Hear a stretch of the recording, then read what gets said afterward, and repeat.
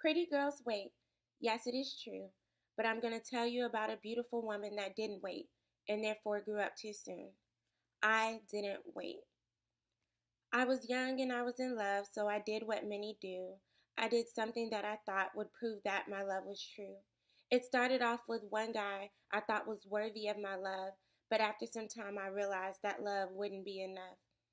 So before I knew it, I had met guy number two, hoping he was better than the last, but it was only a matter of time before I realized this too would not last. And if your story is like mine, once you met the next guy, he's wondering what's up with you, because if you loved him like you loved them, you would be showing him love too. And because you were young, you believed just what he said. So now you've not had sex with one guy, but three guys instead.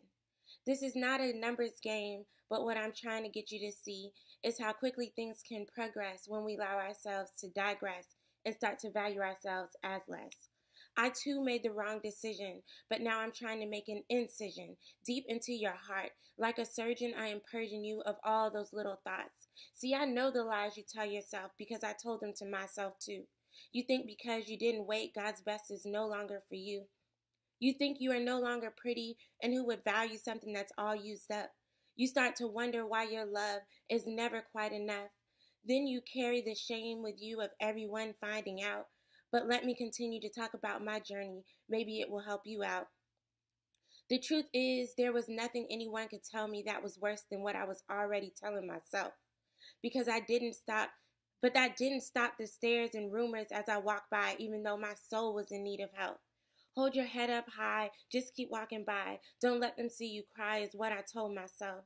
But I had to realize my life wouldn't change until I stopped believing the lies.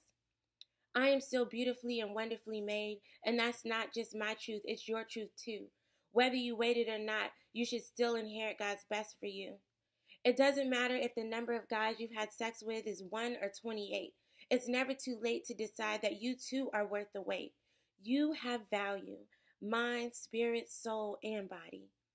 You have to ask yourself, why are you doing what you're doing, pursuing the things you are pursuing? When you let that man into your pants or up under your skirt, you won't discover your value by looking to others to tell you what you're worth.